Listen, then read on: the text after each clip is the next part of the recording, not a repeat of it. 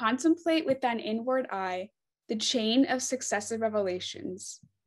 I testify before God that each one of these manifestations hath been sent down through the operation of the divine will and purpose, that each hath been the bearer of a specific message, that each hath been entrusted with a divinely revealed book, and been commissioned to unravel the mysteries of a mighty tablet. The measure of the revelation with which every one of them hath been identified had been definitely foreordained. Baha'u'llah. Likewise, the divine religions of the holy manifestations of God are in reality one, though in name and nomenclature they may differ. Man must be a lover of the light, no matter from what dayspring it may appear. He must be a lover of the rose, no matter in what soil it may be growing. He must be a seeker of the truth, no matter what the source it come. Abdu'l-Baha. Thank you. So today we're really happy to have Mr. Steve Sarowitz with us, and his topic today is, can you be Jewish and Baha'i at the same time? Steve Sarowitz is founder and chairman of Paylocity, director of Payescape, a UK payroll provider, and co-chairman of Wayfarer Studios. He's an international philanthropist with an interest in promoting unity by and promoting education and advocating for the elimination of racism, sexism, nationalism, and religious prejudice. Steve served as executive producer for the award-winning documentaries Maya Angelou and I Still Rise, and The Gate, Dawn of the Bahai Faith. Steve is married with 2 children and holds a bachelor's degree in economics from the University of Illinois. And with that, I'll hand it off to Mr. Sarowitz. Thank you very much for having me. So the question is, can I be Jewish and can I be Baha'i? Or can I be Christian and Baha'i? Well, let me start out by talking a little bit about my personal journey. I was born and raised Jewish, so my family has been Jewish for thousands of years. I was named after my great-grandfather, Shmuel Yitzchak Sukievich, which would be roughly equivalent in English to Stephen Ira Sarowitz. And he was killed in the Holocaust along with 18 other relatives. So we had a lot of things in our family keeping us Jewish, a long history of being Jewish.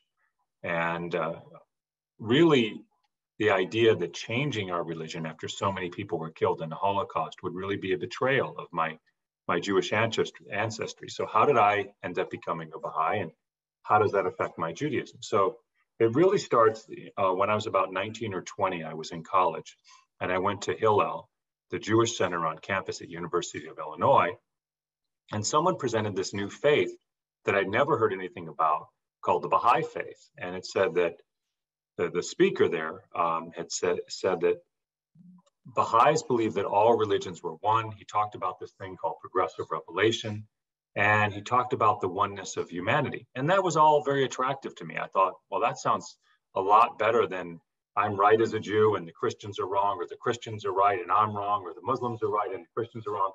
It just seemed kind of confusing to me. Religion seemed confusing. I'm a very logical person. I actually went to U of I for engineering, almost failed out, and I graduated in economics.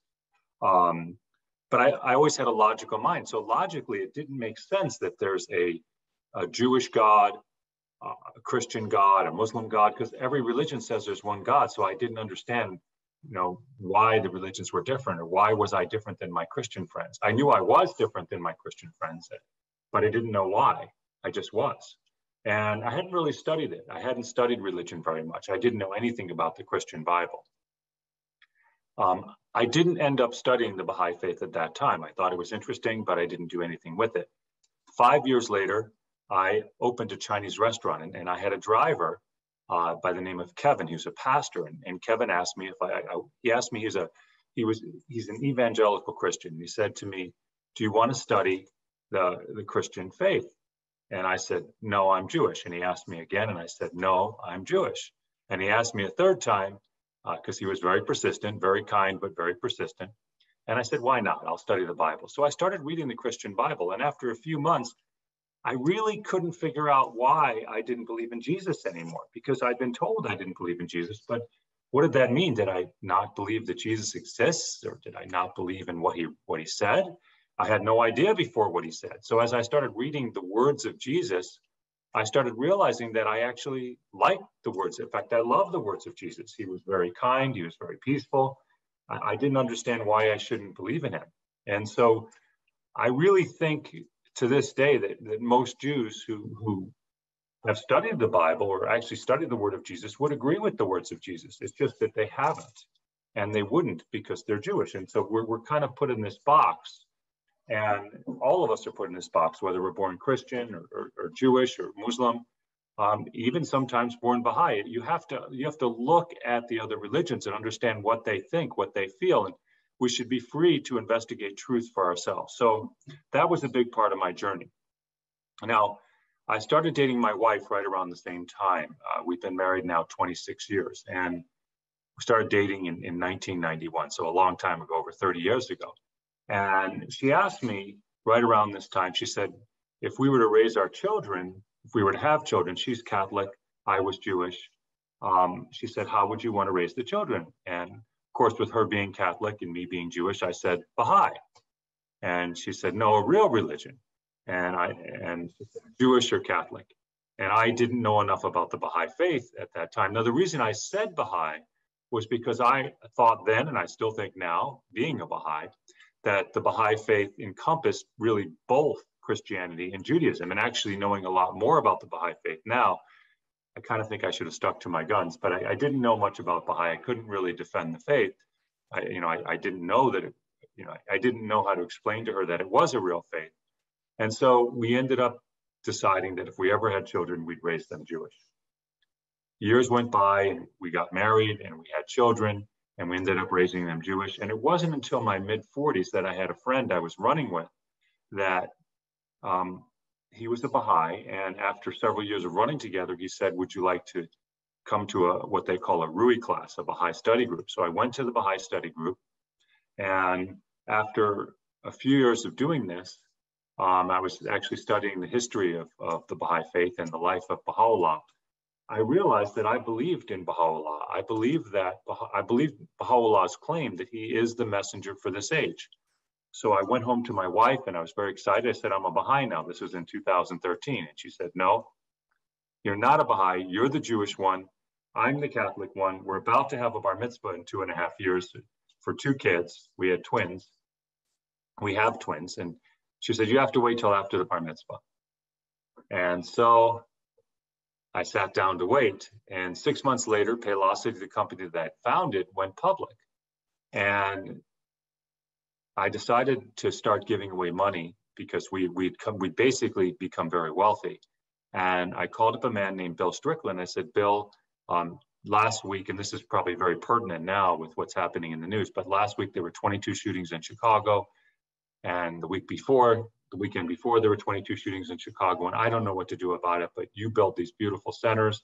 I saw you speak about 5 years ago, and I'd love to build a center in Chicago. And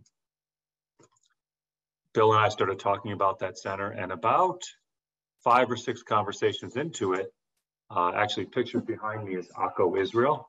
And Bill says to me, 5 or 6 conversations in, I'm talking to these Jewish philanthropists about building a center in Akko, Israel. And I almost fell out of my seat because at the time I decided to become a Baha'i. I still didn't know that much about the Baha'i faith because I was not yet a Baha'i, but I prayed and still pray, as all Baha'is do, towards Akko every day. And I said, Bill, did you just say Akko? And he said, yes. Well, why Akko? He said, because the Jews and the Arabs get along better in Akko. He tried another town, Carmiel, and they didn't get along so well in Carmiel. And so Bill goes to Akko, and I went to Akko with Bill in 2014. September 12th, 2014. I'm going to change my background, actually. I walked into this garden right here. And I walked into this garden, and this is the garden surrounding the shrine of Baha'u'llah. It's the holiest place for Baha'is in the world. And looking at it back, this was 7 years ago, over 7 years ago, 7.5 years ago now. I fell into a swoon. I didn't know this at the time, but I just found out recently that people who visited Baha'u'llah when he was alive used to fall into a swoon. One man actually fell into a swoon and never recovered. I fell into a swoon, and I guess I'm still not fully recovered. But for the next, basically, as soon as I walked out of that garden, I was a changed person. I saw that we're living in a new age. I saw that this was the age of Baha'u'llah. I saw that he had envisioned the new age, had given us all the teachings. And I cried because we're not putting them into place, not yet. That a couple hours away from this beautiful garden was a war zone in Syria. And so many wars going on, so many people hating each other, not listening to the words of God, not listening to the idea that we're one human family. I started teaching the Baha'i Faith nonstop. I couldn't help myself. I'd open my mouth and all I would talk about is the Baha'i Faith. My wife actually thought I went crazy. She sent me to 2 psychologists to see if I was crazy. And they said, both of them said the same thing. They said, well, either you've had a religious transformation or you're crazy. And I said, well, I did have a spiritual transformation. And actually, they didn't say I was crazy. They both thought I was very sane, that I knew exactly what I was saying. My wife was very disappointed. She really wanted them to pronounce me as being crazy. But I ended up becoming a Baha'i less than 6 months later. And that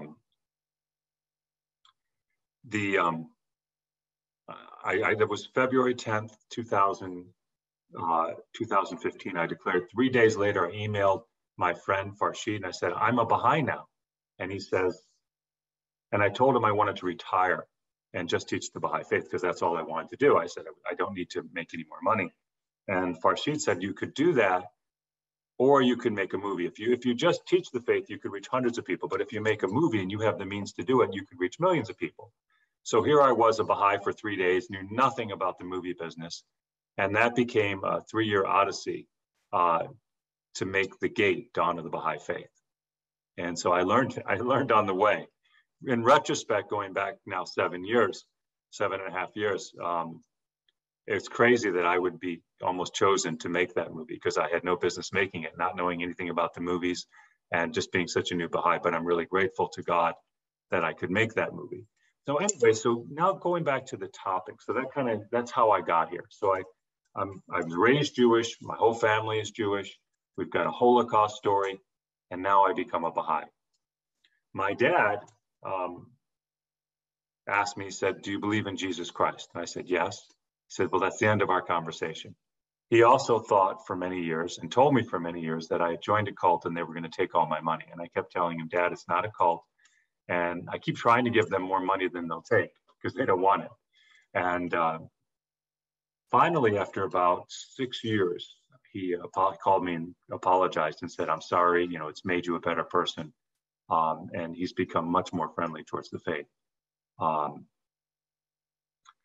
The question is, can I be a Jew and can I be a Baha'i? Well, there's really only one faith of God. So if you look at the Baha'i Faith, what the Baha'i Faith is the latest chapter in a single faith of God. So Judaism is merely an earlier chapter in the Baha'i Faith. So is Christianity, so is Zoroastrianism, so is Islam, so is Buddhism and Hinduism, each one of them. So if you look at really the history of the world, every messenger of God comes, they come with this beautiful message of love and kindness and compassion and mercy and truth and justice. And they also come with social laws and teachings because humanity changes.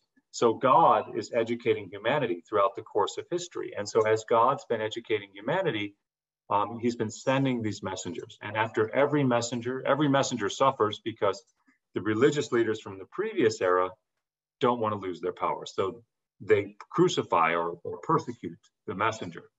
And then the messenger's word gets out anyway, despite this persecution.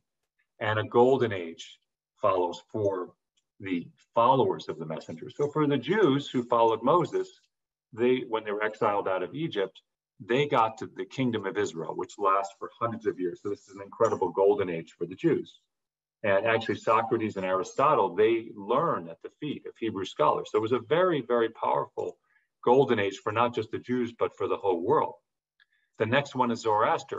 And of course, he's persecuted. They jail him. The priests try 3 times to kill him, but he survives. The king adopts his faith.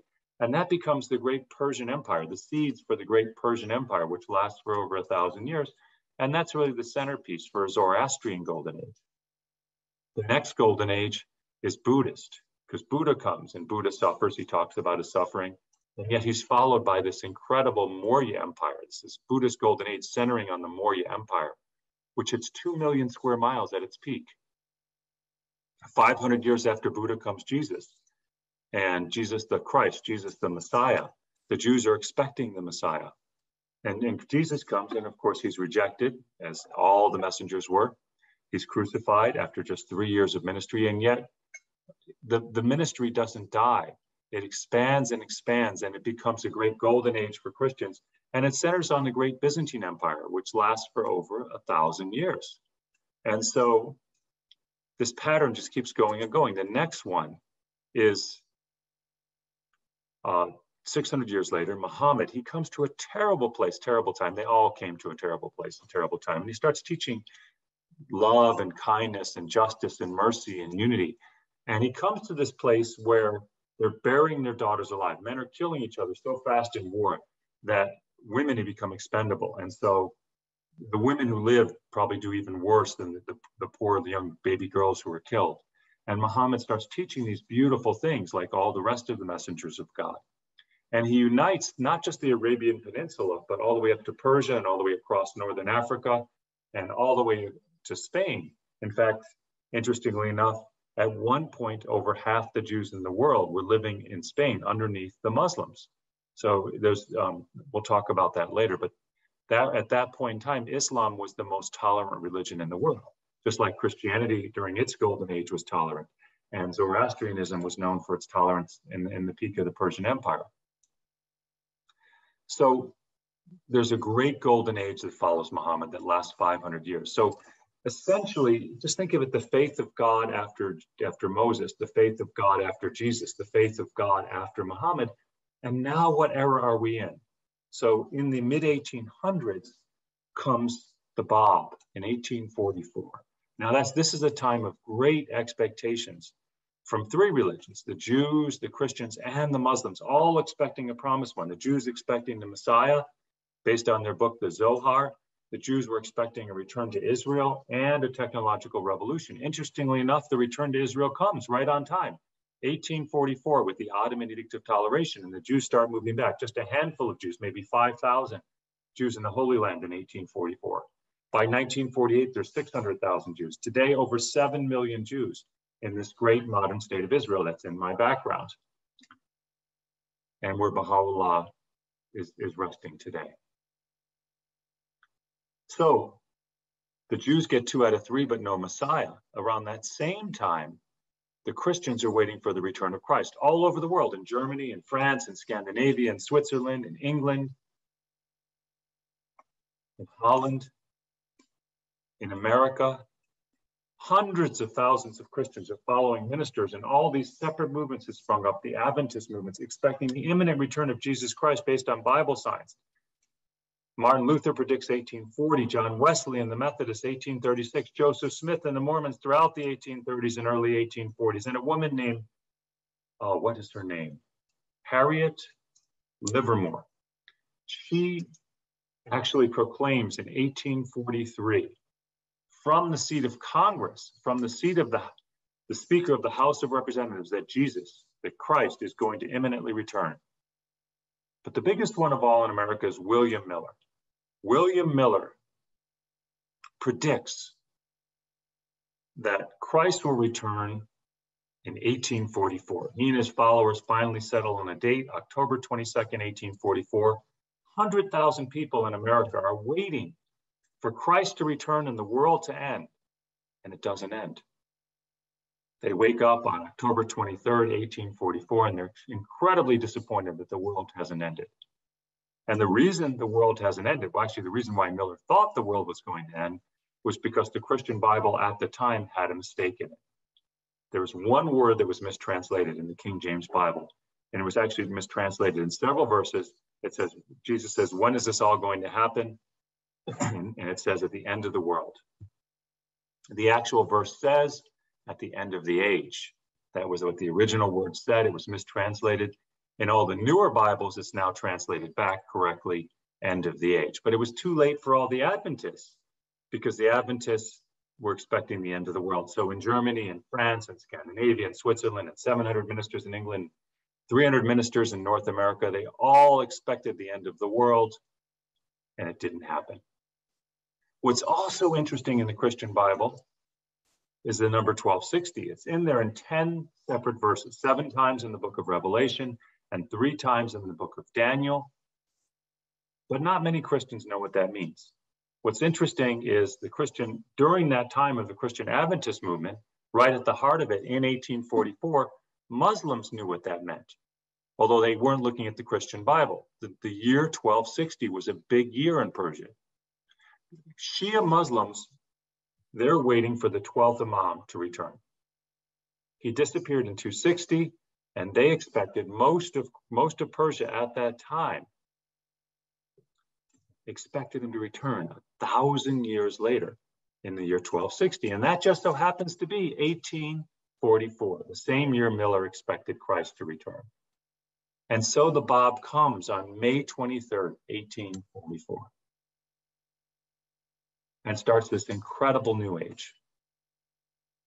Most of the Persians, most of the Shia Muslims were expecting a 1,000-year-old man to come out of hiding, but that didn't happen. The Bab came as a young man. And a group called the Sheikhis, tens of thousands of very, very advanced Muslims, expected this. And they embraced him by the thousands. He got over 100,000 followers.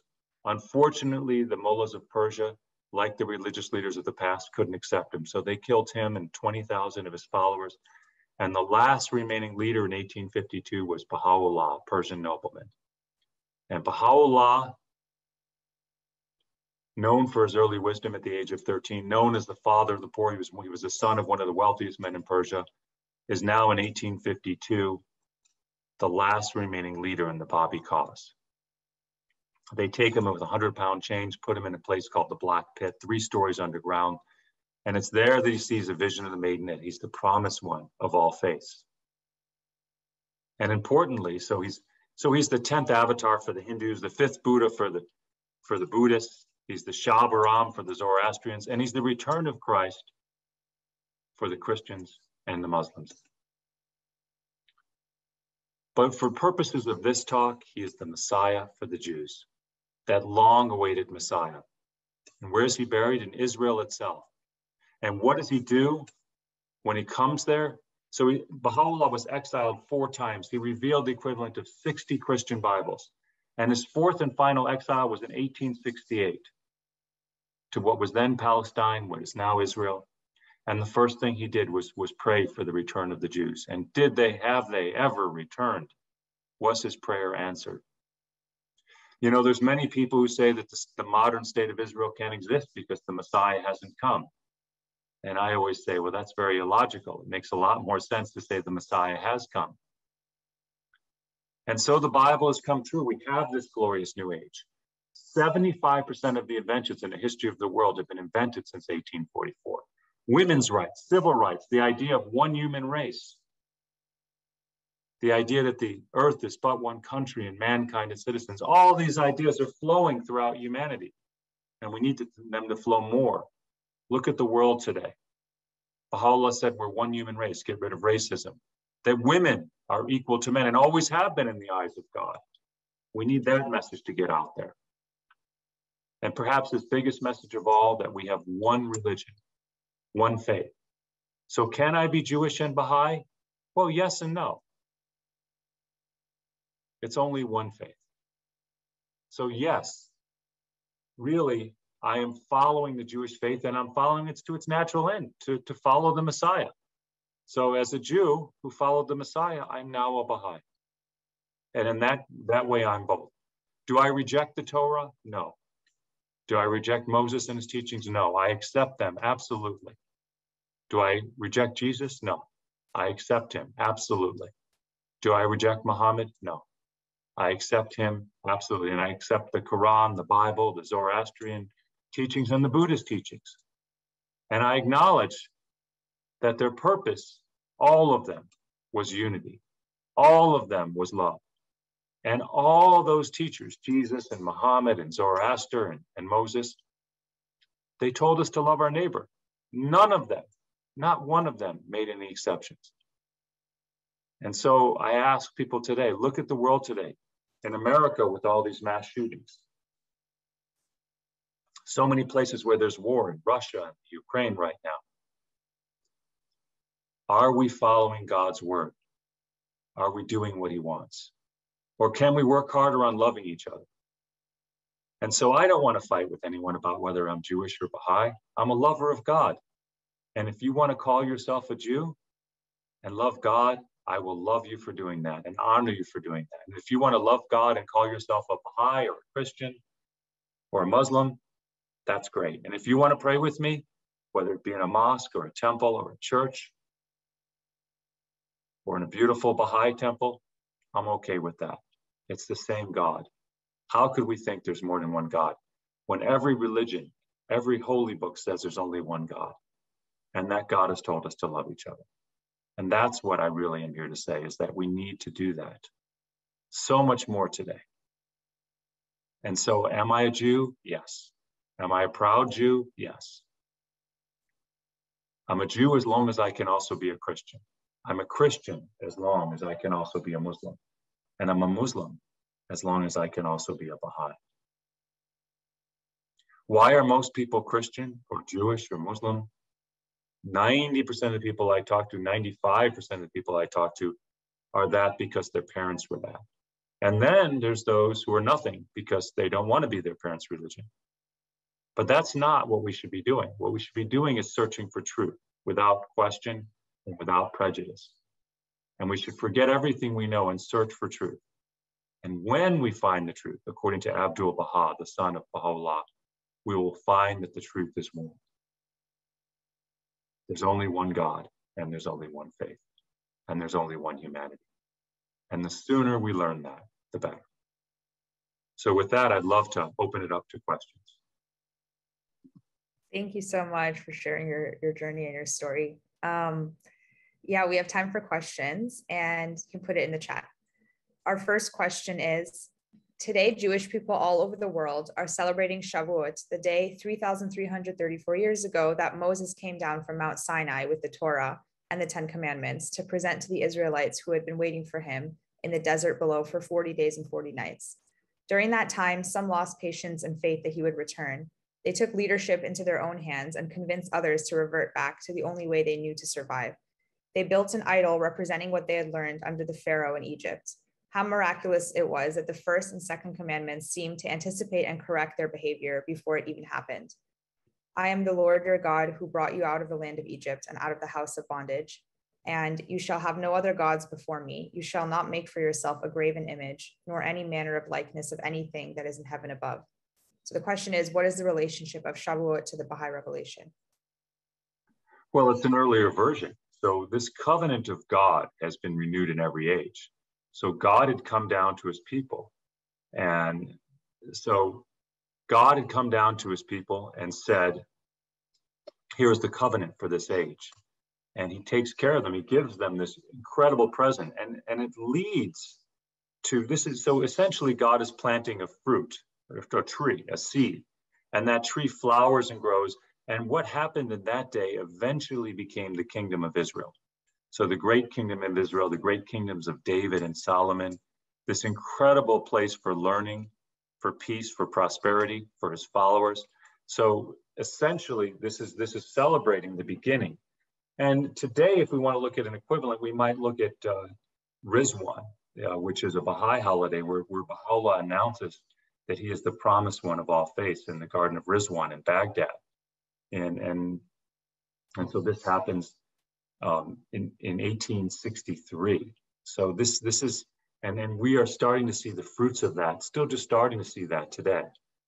So God's planting the tree in every age. He does this with Jesus, he does this with Moses, he does this with Muhammad. I think sometimes we become so attached to the messenger and to the name of the messenger of the faith that we forget that there's only one God. And so we argue about this label or that label. And I don't want to hate someone because they have a different label than me. That seems strange. Again, we put the labels on each other, but we forget that there's only one God. Thank you. How do you talk with Jewish friends about the faith, and what are some successful points of topics that resonated with them? I think Jewish depends on what type of Jew, because there's different types of Jews. Reform Jews resonate very much with social justice. And so talking about the equality of women, talking about anti-racism, I think this is very good for Reform Jews, the oneness of humanity. For Orthodox Jews, talking about the faith and even some of the laws and the fact that our laws are very similar. Now, when I say very similar, similar in terms of conduct, but maybe not in terms of the penalty for that conduct. So we, in the modern age, you're not going to chop off the hand of a thief. But we do have Baha'is have very clear instructions on how to live a holy life. And I think actually Jews are sometimes surprised to find out that Baha'is have a very high standard and very similar standards. And so understanding, some of the teachings, some of the spiritual teachings really resonates with Orthodox Jews. And then for all Jews, this common tie in Israel, the idea that the Messiah has come and that Israel is a reflection of that. And that there's a huge tie between the Baha'i Faith, which is headquartered in Israel, and Jews. And Jews, most Jews, not all Jews, but most Jews are very much, they have a great love for Israel. So understanding that the Baha'i Faith is based in Israel helps. And then, of course, for me and for other Jews like me who are interested in this, the idea of progressive revelation, that Judaism is a chapter, but not the only chapter. Thank you. Baha'u'llah said this in the Tablet of Ahmad: "Be thou assured in thyself that verily he who turns away from this beauty hath also turned away from the messengers of the past, and showeth pride towards God from all eternity to all eternity." If that quote is true by Baha'u'llah, wouldn't that mean that everyone who denies Baha'u'llah is denying the previous messengers, which in return means that they are denying the God you believe in? Wouldn't that also mean that you can't be a previous faith and a Baha'i at the same time? Yes and no. So turning away from Baha'u'llah is not just, and there's that, Abdul Baha addresses this actually. He says, and this is blasphemy against the Holy Spirit, he says, it's not an unforgivable sin to deny Baha'u'llah. It is an unforgivable sin to deny what Baha'u'llah and what God stands for. So if you hate love itself, and you hate kindness itself, and you hate mercy and the actual spiritual virtues, that, he says, is unforgivable. But if you deny Baha'u'llah out of ignorance, that can be rectified because you can eventually recognize Baha'u'llah. So many Baha'is like me were once Jews or Christians, and we can eventually recognize Baha'u'llah. So it's a temporary thing. Is it ideal for everyone to recognize Baha'u'llah? Absolutely.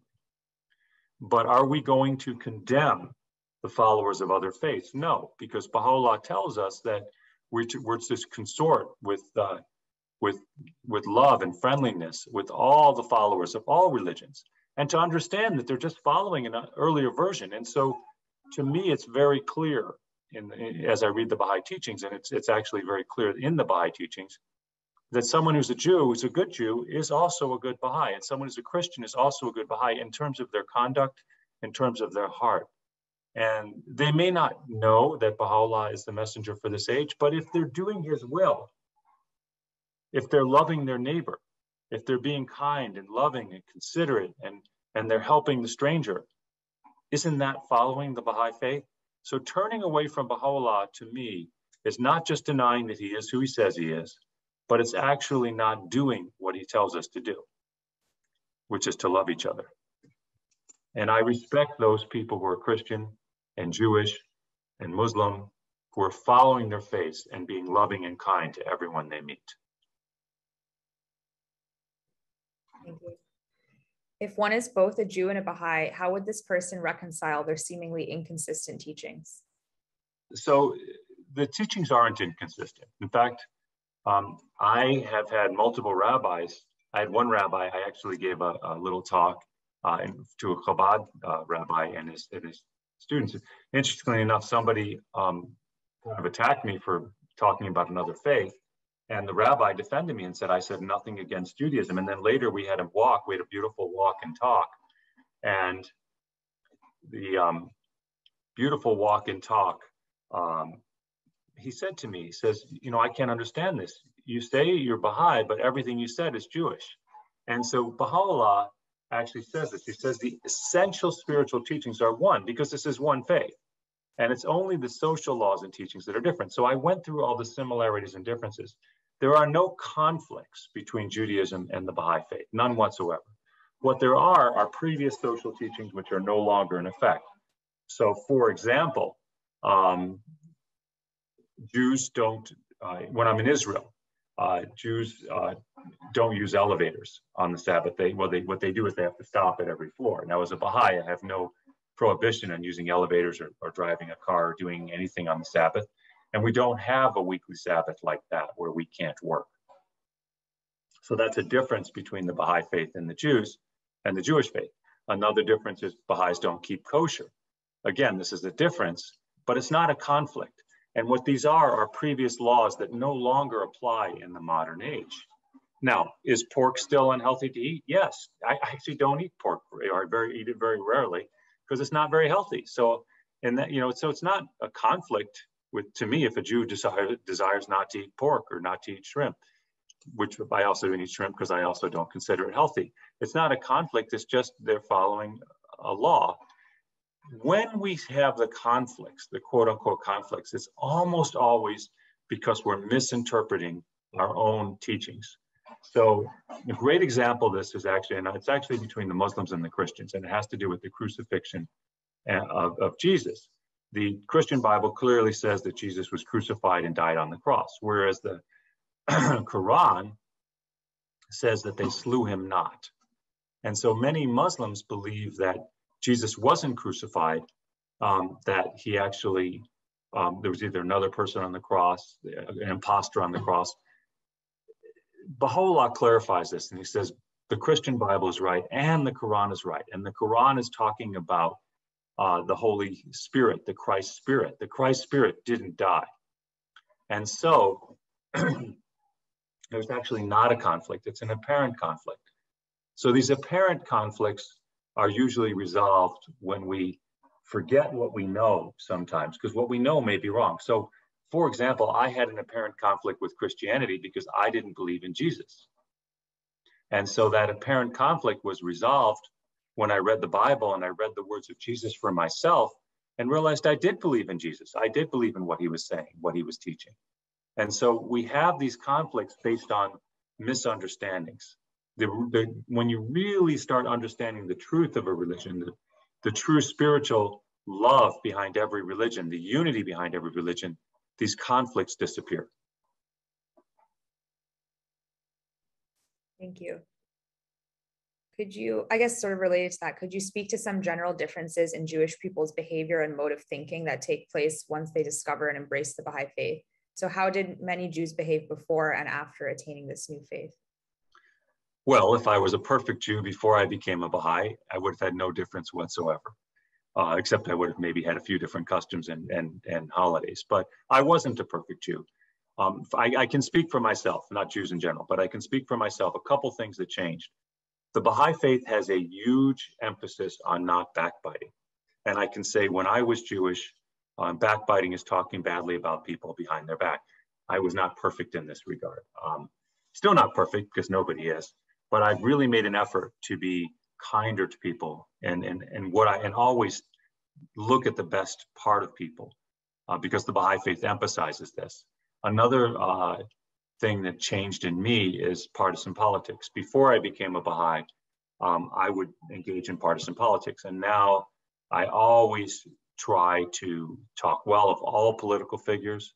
Even, the worst thing I might say is I might disagree with them or think that they don't do this particularly well. But I'm really careful not to attack them personally. And I know in this age of hyper-partisan politics, people attack a candidate or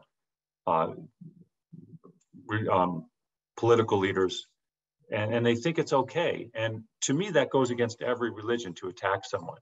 If I call this particular president or religious leader or political leader a name, if I call them an ugly name, even if they aren't a perfect person. Calling them a name goes against the Christian religion, goes against the Jewish faith, goes against Islam, because every religion says love your neighbor, and it is not loving and kind to your neighbor to call them names, even if the neighbor is doing something bad. So what the Baha'i Faith really taught me is to love in all situations. It made me, I think, a little bit more loving. And then there's even a higher level of honesty. I was, I think, a pretty honest person before, but the Baha'i Faith doesn't have, it has an absolute standard for honesty. And so as a Baha'i, I've really learned to be even more honest than I was before. And there's certain gray areas in business where an example of this is to call up a competitor and fake like you want to use their product. And I just won't do that as a Baha'i, whereas I would have done that before. And that was a very common thing people would do in my industry. Thank you. Can you talk about the idea of Israel being a future Baha'i Commonwealth and the nerve center of a promised global civilization? Well, Israel won't be the future Baha'i Commonwealth. The whole world will be the future Baha'i Commonwealth. So in every era, the messenger has given their message, and then it's gradually been adopted by many followers. And if you think about it, it's kind of successive waves of unity and growing larger in every age as humanity's capacity, as our spiritual capacity increases. And again, if we forget our attachment to the names, whether it be Moses or Jesus or the particular religions that they represent, and just think of the faith of God growing in every age, this is the first age, according to Baha'u'llah, that the golden age will be global for all humanity. So it's not that we're all going to be Baha'is and Baha'is are going to steamroll other religions. Humanity is going to benefit from the word of God in this age. And the Baha'i Commonwealth will be international.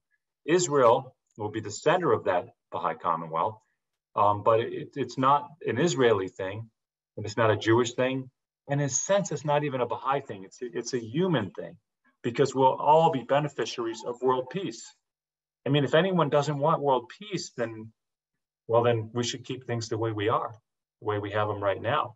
But I personally want world peace. That's what I work for every day. I have a whole foundation that works for that. And if we're going to have world peace, we need world government. And we need a world government. You know, one of the things that I hear sometimes, it on Facebook just about every week is, oh my God, what about the one world government? And I always love to say it's really scary. Can you imagine one world government where we had competing countries that had nuclear weapons that don't like each other, and we had corruption and greed and all sorts of people competing for money and lying and cheating and doing all sorts of things, and wars and superstition in the place of real, oh wait, that's the current world order. Sorry, I always get confused. That's the current world order. But for those people who are afraid of this new world order, they should be looking towards Christ and the promise of the Bible in so many pages, page after page after page of the Bible, promising that Christ will return with 1,000 years of peace. And that is the new world order. And the new world order run by the words and the teachings of Christ himself. Who wouldn't want that? But yet preaching from the pulpits are many preachers telling people to run from Christ himself. How sad.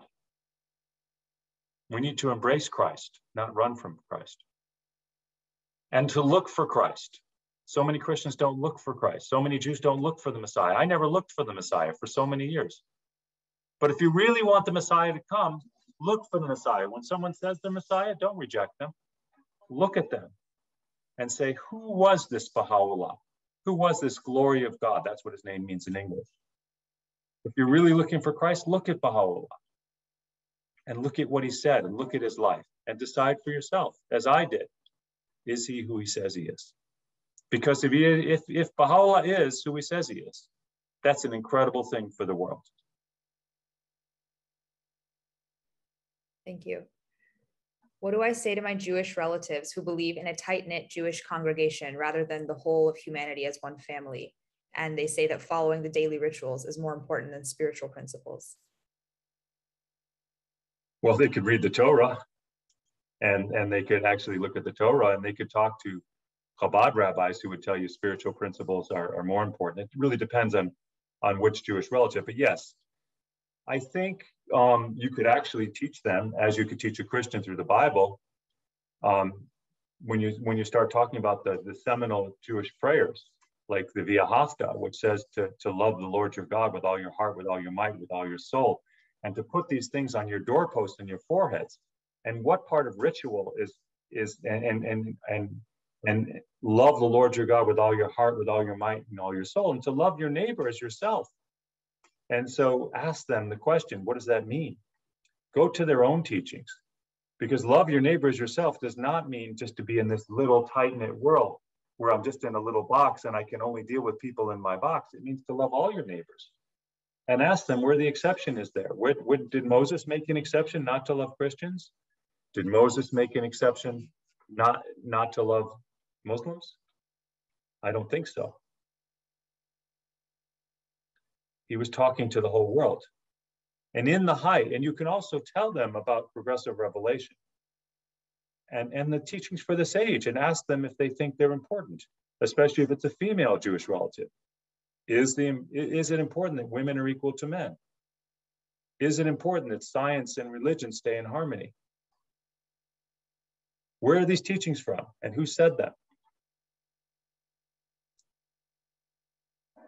There's ways to get people out of their boxes, but part of it, it depends on the person. Each person has a different way to get to the truth. The important part is to find their way, to help them on their journey.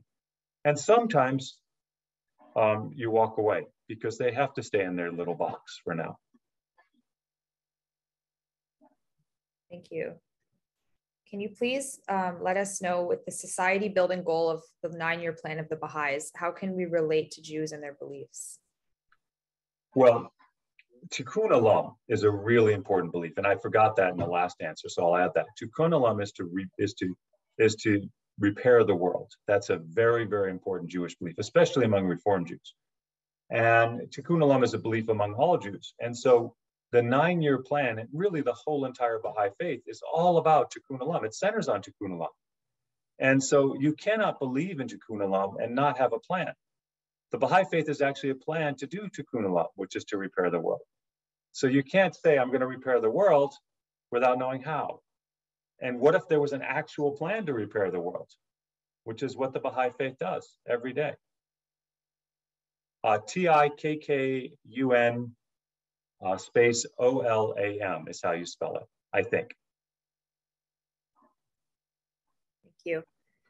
Do you have any film or other artistic projects in the making?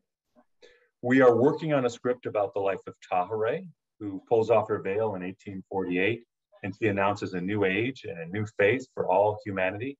Tahereh was really the trumpet that's promised in all the old in the old scriptures, the trumpet announcing the day of God has come. And so she was an amazing woman. She does this just days before the Seneca Falls Women's Rights Convention. So she's really a great harbinger of women's rights. And before she died, Tahereh was a brilliant poet and a brilliant theologian. And before she died, she puts on her wedding dress. She looks her attackers, her would-be killers in the eye, and they actually do kill her. She says, you can kill me as soon as you like, but you cannot stop the emancipation of women.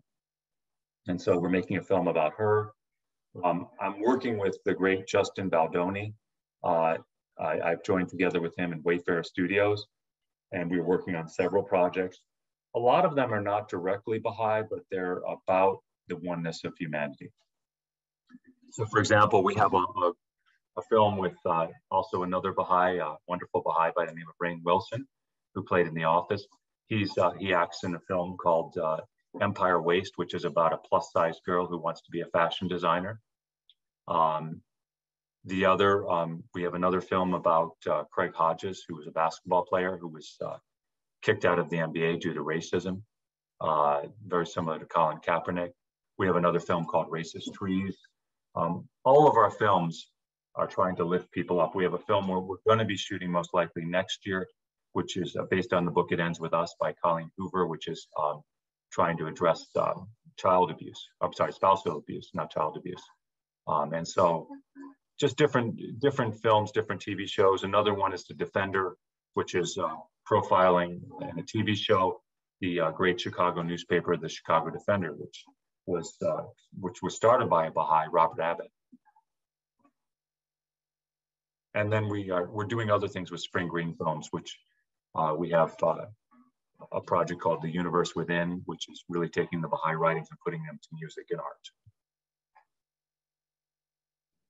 Exciting. Thank you for sharing. I guess I have a question. What would you say to certain people that say that, you know, Jews are the chosen people, and it would kind of fly in the face of their spiritual heritage to choose a different faith? Jews were chosen to spread the faith of Moses 3,500 years ago, and they did. And then the Zoroastrians were chosen to spread the faith of Zoroaster, which they did. The Buddhists were chosen to spread the faith of Buddha, which they did. The Christians were chosen to spread the faith of Christ, Jesus, which they did. And the Muslims were chosen to spread the faith of Muhammad, which they did. And now the Baha'is have been chosen to spread the faith of Baha'u'llah, which we're doing. We're all the chosen people. The Jews were chosen to spread the faith of God at a certain time in a certain place. And I would think, you know, the Jews were also told that they would come back to Israel, which they've done. And the Jews are protecting the faith of God in this day and age from attackers. So the Jewish army is an incredible army. The Israeli Defense Force, the IDF, is doing an incredible job of protecting Israel in a very, very dangerous area. So the Jews are chosen to do another task right now, which is to defend the faith of God. But yes, you know, chosen as in chosen to be better than other people or different than other people or set apart from other people? No, because we're one human family. Nobody is chosen that way. We're chosen to help God. And we're only the chosen when we promote God. And we promote faith for all people and the oneness of humanity. When we promote ourselves over other people, that's not good, whether we be Baha'is or Jews or Christians. Thank you. And have you seen or heard of many Jews embracing the faith? Yes, especially, yes, I see one right now waving at me. Hi, Dara. Yes, there are Jews who embrace the faith. You know, just like, you know, Baha'i faith is relatively small in America. Most people have not embraced the faith yet, but in the future, many more people will. In the future, America will be a Baha'i country. Every country will be a Baha'i country. And that's the Baha'i world commonwealth. The majority of the world will be Baha'i. So we know in the long run, Jews and Christians and Muslims will all embrace the Baha'i faith. And that's just letting go of prejudice. When we let go of prejudice, we realize the truth of all the messengers. So when we embrace the Baha'i faith, we don't reject Judaism. I don't convert. I didn't convert to Baha'i. I declared my faith in Baha'u'llah. And so when Jews and Christians and Muslims and Hindus and Buddhists let go of the past and their own prejudices and embrace the messenger of today, which is Baha'u'llah, and his message of peace and love for all humanity, we will have an incredible world. And so I always say to people, if you have something better than this, you know, I'm open-minded. I remain open-minded. If you have something better than the Baha'i faith and the teachings of Baha'u'llah, bring it to me right away. I want to know. But this is the best thing I've ever found. And so I always encourage people, study it for yourself. I have a couple of really good friends. I have one friend, a Black friend who's a Baha'i, amazing Baha'i, by the name of Michael O'Neill. And he, in 1975,